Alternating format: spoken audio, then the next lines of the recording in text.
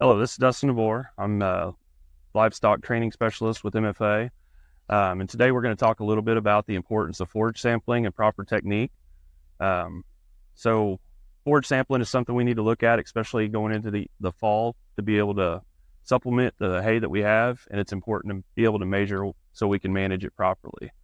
As far as the sampling technique, we want to use a probe that's going to get about 2 foot down in that bale, 12 to 24 inches, and at least 3/8 to 3/4 of an inch. I'm using today a 1/2 inch probe. We want to make sure on these bales that we're down here about center line, and we want to go in the center of the bale and push directly into that bale as deep as we can and pull it back out. We're going to clear that sample, and we're going to do that. I've got a line right here of 18 bales. I'm going to take half. I'm going to do at least 8 cores out of this to get a representative sample to make sure that that entire field is analyzed properly.